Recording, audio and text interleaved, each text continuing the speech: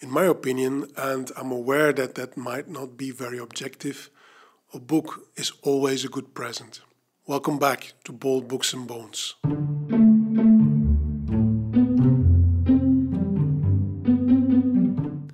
In this episode, I like to share with you 5 different ways of giving a book as a present to someone that is dear to you. And if you have a great, heartwarming, exciting, or just beautiful story about how you gave or received a book as a gift, then please share it in the comment section below. Just share it with the community. I'm looking forward to hear about your stories. Here are 5 ways to give a book as a present.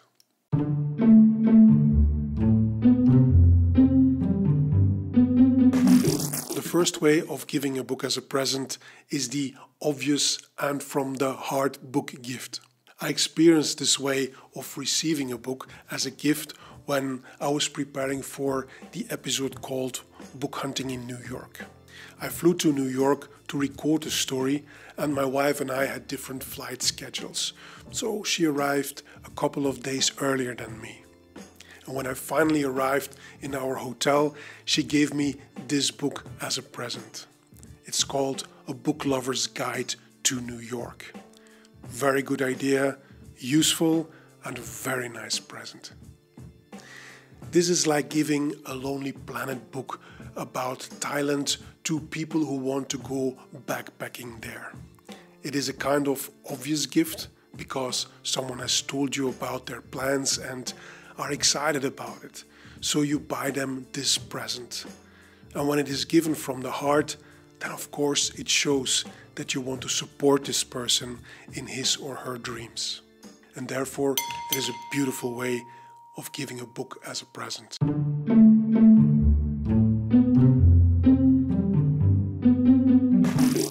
The second way of giving a book as a present is called the surprise and from the heart book gift.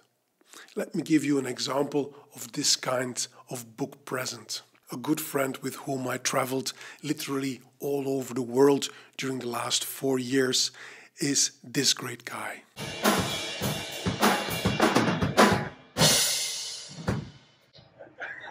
His name is Jan, and we have a running joke between us. We try to take pictures of each other while the other one is sleeping. Anyhow, back to the story. One day we were traveling. It was late at night and we were tired. And Jan and I were somewhere in China. Our flight had a delay because of a bad weather condition. We were sitting in a little van that would bring us from the waiting hall to the airplane. But because of the heavy rain, we had to wait in the van for about an hour before we could board the airplane. And while we were waiting, we were a bit chatting. And I don't remember how we suddenly got on the topic of the Yakuza, which is the name of the Japanese mafia. And one of the many things they are famous for is their full body tattoos. Now, during the whole trip, I did not talk about the Yakuza. It was only once, while we were waiting in that little van in the rain. And we maybe talked just 10 minutes about it. And I remember that, by the way, I mentioned that there was a beautiful photo book about the Yakuza, made by a Belgian photographer whose name I could not even remember at that time. That's it. No more talk about this topic. Not then, not before, and not afterwards. However, several months later, it was around Christmas, I got a text from Jan saying that he had a package for me and that the cliffhanger was the word fish. He always does this cliffhanger thing, which is of course very funny.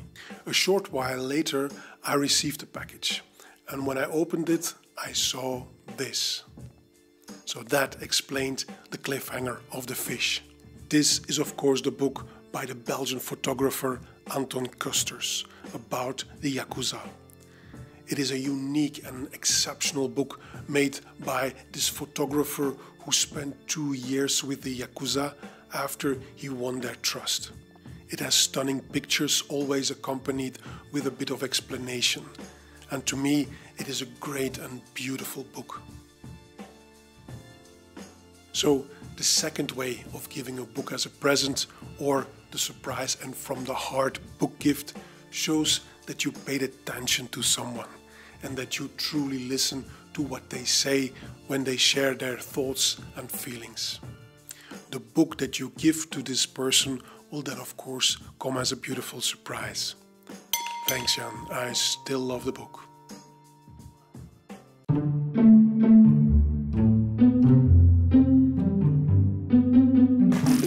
The third way of giving a book as a gift, I would call it the encouragement book gift. This is when you want to encourage somebody to learn a new skill or discover new insights about themselves or the situation that they are in. You maybe have a friend who wants to learn wood carving or pottery or sailing, but he or she never really took this step. And then you just buy them a beautiful book about this topic, just to encourage them to start with it. Or you have someone close to you who feels a bit lost because one of his kids is in a difficult development stage. We have all been there. Or he or she is maybe sad because they lost a loved one. Then without being patronizing and with the kindest words possible, we can then maybe give a book that could encourage them to find answers or new insights. For example, when it comes to loss and grief, I sometimes recommended this book by Elisabeth Kübler-Ross and David Kessler. It is called On Grief and Grieving, and it definitely helped me to better understand what you feel when you lose someone who is close to you. In such a case, I think that the words on the card or the words that you say that accompanies the gift are as important as the gift itself, because they should of course not have the impression that we give them this book so they should sort it all out by themselves. Instead, the purpose of giving such a book is to show that you hear and that you see them and that you care. The encouragement book gift, a great present.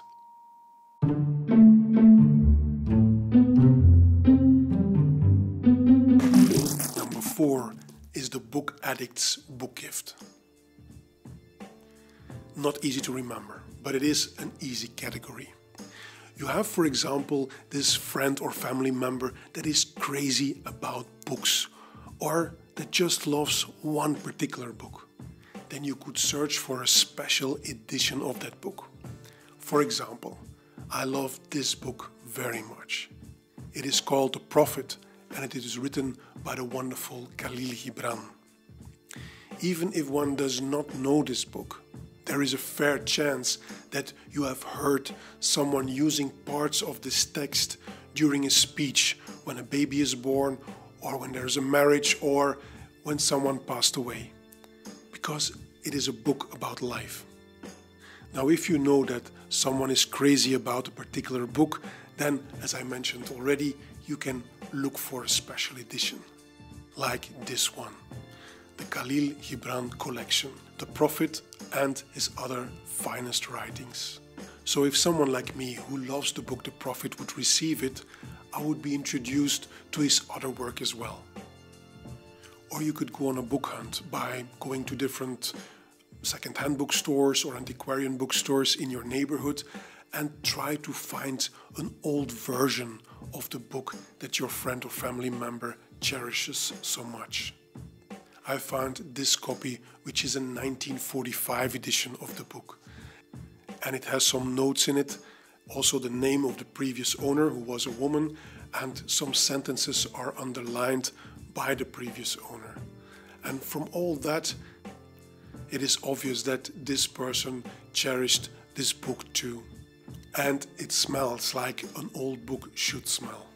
Or I found this one, also in a second-hand bookstore, which is a 1974 edition of The Lord of the Rings by Tolkien.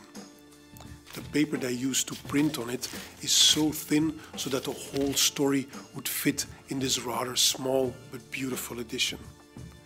I'm sure there must be a family member or friend out there that will love this copy. So I keep it for now until I find the right person to give it to as a present. There are many things to like about second-hand bookstores and antiquarian bookstores. And one of it is that normally you do not spend much money to find something special. And finally, I would like to show you this one.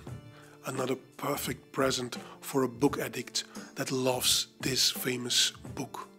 It is the incredible, beautiful edition of the story called 1001 Nights.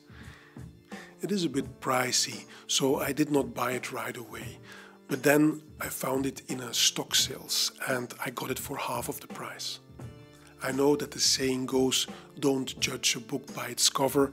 However, I don't think that is always true. So these were different kind of suggestions for your friends or family members who are book addicts or who are obsessed with a particular book.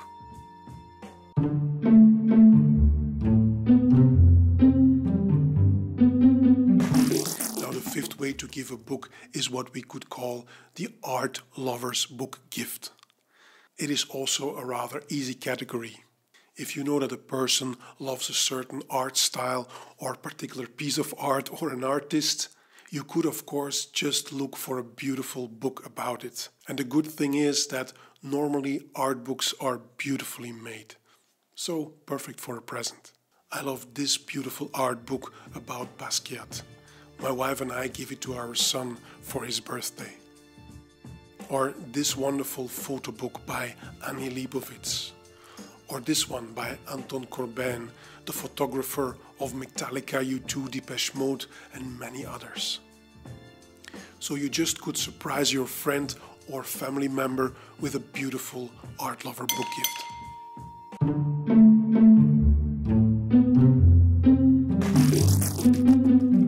I have 2 bonus tips for you when you want to give a book as a present.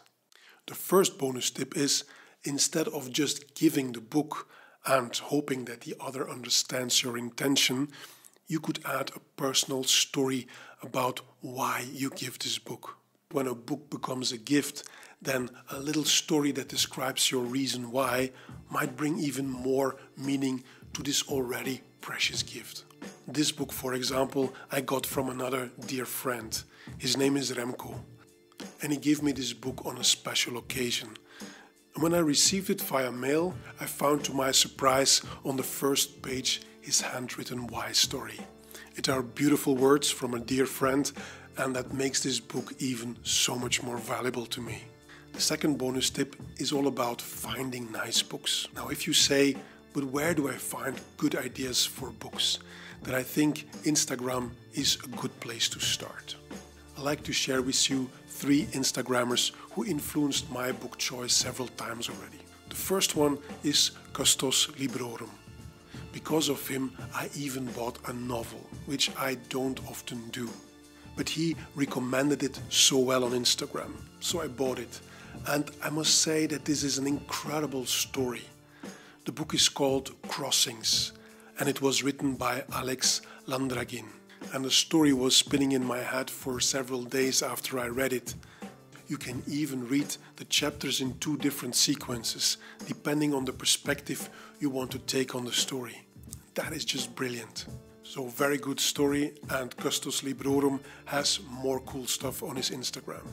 The second Instagrammer is What Christmassy Reads. I really like her thoughtful book reviews. When I read her posts, it is therefore easy for me to decide if I want to buy a book or not. And the third one that I like to share is Books and Beers, which I find as a Belgian a very good combination. I always enjoy his to-the-point thoughts and opinions about a book that he has read. And he definitely treats a book like one should treat a good beer. You don't just consume it, instead you appreciate its flavor and you enjoy it. So if you are looking for good book ideas, then I recommend to check out these 3 Instagrammers. I hope that you got 1 or 2 ideas out of this episode, and if you enjoyed it, then please subscribe or give a thumbs up, or just leave one of your stories in the comments section. In the meanwhile, stay free and healthy, and see you next time at Bold Books and Bones. Bye.